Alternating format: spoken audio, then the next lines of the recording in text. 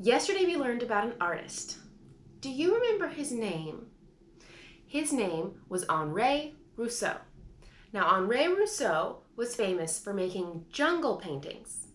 But Henri Rousseau's jungle paintings were all made up, imaginary jungle paintings, because they were made with a combination of houseplants and plants that he found in his local Paris botanical gardens.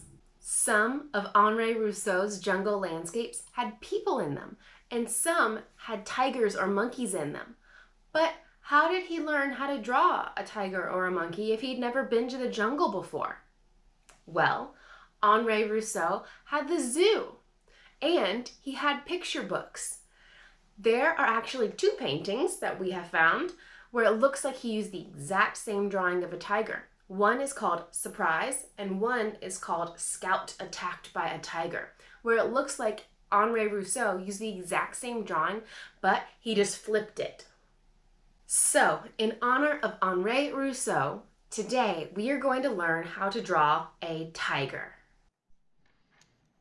Here we are going to draw a tiger. For our tiger's head, we're going to start with our tracing circle. If you want to get a larger one to fill up more of the paper, you can, because we're just going to be drawing its head. So if you want to fill up more of the paper and get a bigger cup or maybe a bowl or something, make sure you ask for permission first. I'm going to stick with this size because it's just what I have with me right now. Actually, I do have bigger cups. This used to be a yogurt cup, and I like to use it as a pencil cup sometimes. So I'm going to use this. I'm going to go all the way around. Curve around. Excuse me, hand. Oh, my books are falling.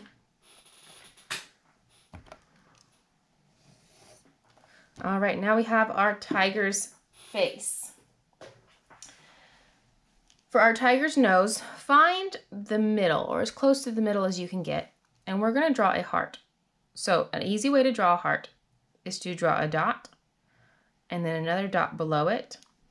And from the top dot, you go up, around, and back down. Up, around, and back down. If you can already draw a heart without doing those two dots, you don't have to do those two dots. That's just a trick to help you if you are struggling with drawing a heart. Then next, from the side of this heart, we're going to go up and around like a candy cane. And remember, you want to make it pretty big. Then on the same thing on the other side, up and around and back down. Now for the tiger's mouth. We're going to finish the eyes in just a second. We're going to start from the bottom of this heart. I'm going to go down and up, kind of like a normal animal mouth, but we're going to keep going up, up, up, up, up, and then curve in. Down, curve around like a regular animal mouth, but we're going to keep going up, up, up, up, up, and curve in. Now for our tiger's chin, we're going to start at the bottom of this, down, curve across, and back up. So it's kind of like the letter U. Now for our tiger's eyes, we're going to do a kind of like a U shape, but more of a banana curve. So you can turn it to the side and see that banana curve and end at that point. Start here, curve, and back up. Now inside the eyes, we're going to do a circle.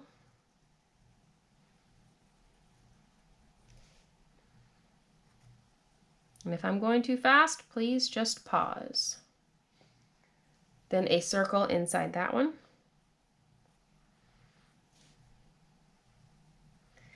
And this middle inside circle is going to be black for the pupil. And then this outside circle is going to be a yellowy orange, because that's kind of like a yellowy orangey brown, because that's what color tiger's eyes really are. But we'll color that in later once we get to the coloring portion. Now, tigers on this part of their face, the bottom part is white and the top part is orange. So we're going to divide that up with a curve so that we know where to color later and where not to color. Then we can add whiskers, and we're doing a flick just like we did in the leaf lesson. 1, 2, 3. So that these flicks are a little bit longer. 1, 2, 3. Now for our tiger's stripes. That's what makes the tiger look like a tiger. We're going to start closer to the top, and I'm going to do a curved line down, and then I'm going to curve it back up. I'm going to hop down the side some, curve it down, and curve it back up. And I'm going to say, and now I'm going to do the same thing on the other side. Curve it down and curve it back up. Curve it down and curve it back up. Now for a tiger's forehead, it's kind of like the top of a heart. So starting over here, we're going to curve down and then curve over, almost like a unibrow, but it's not a unibrow. Then we're going to match these lines and do another one.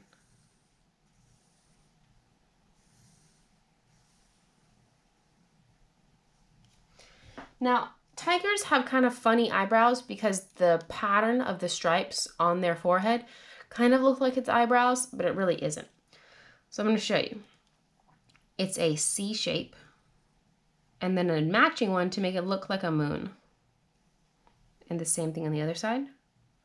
A C right here, and then a matching one to make it look like a moon. Now for our tiger's ears. A tiger is a cat, and a tiger's ears are kind of pointy, but not so pointy as a house cat. So we're going to start closer to the top, and we're going to do a line that goes mostly sideways. Then we're going to curve it down. Mostly sideways. Then curve it down. Now for the inside of our tiger's ear, we're going to leave a pretty big space, and we're going to do basically the same shape, but we're going to leave a skinny space on this side. Leave a big space and then a skinny space. And that is our tiger. So now we just have to color him in.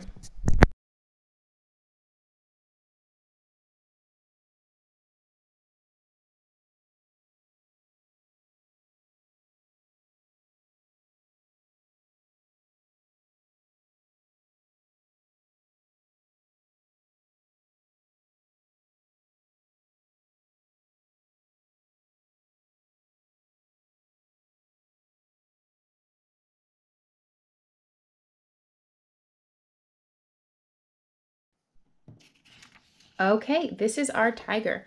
I left the bottom of his mouth and his chin white because tigers have that area white in real life. All right, I can't wait to see what kind of tigers you come up with. Have fun!